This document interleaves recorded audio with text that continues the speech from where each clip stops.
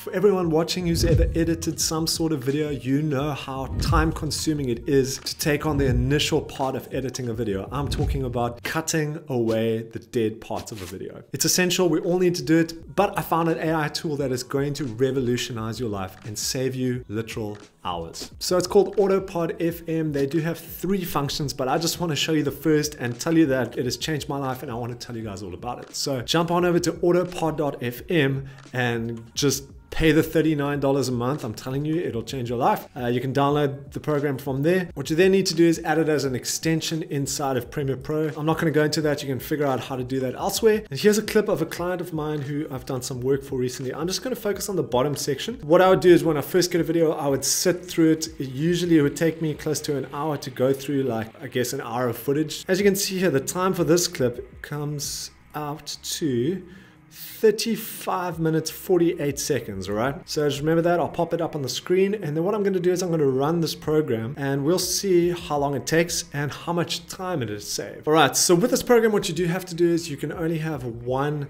clip on the timeline. So what I'll usually do is create a new sequence and then drop my new clip into there, run the extension, and then pull all of that cut up footage back into my project. So what I'll do is I'll come up to the top here, go to Window, Extensions, and I'll select Autopod Jump Cut Editor. They do have a multi-camera editor as well as a social clip creator. To be honest, I haven't tried those out yet. I've literally just used the Jump Cut Editor. So I'll select it. It's going to ask you to sign in. I've already signed in. Then it's going to ask you to choose your dB cutoff. What I've found is generally around 36 to 38 works for me. Don't go too high, don't go too low. So let's watch this. Watch it in real time. I'm going to select, let's do 38. Over there, I'm going to create jump cuts and I'll start the timer. And this is happening all in real time. Just wait a few seconds and you'll see it start to work its magic. And boom, done. How many seconds was that? I don't know. It's going to pop up on the screen. I don't even know what that is.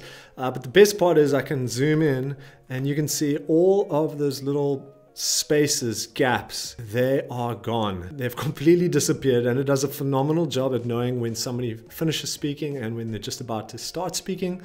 There's obviously some points in the middle here where there's maybe like an or the client might knock something in the background, and all you got to do is just delete that. But that's just, I mean, it's nothing compared to how quickly that took. And now if we look at our clip and what the final timing is, it comes up to 27 minutes 24 seconds, which is, if my maths is right, geez, it's going to pop up on the screen anyway.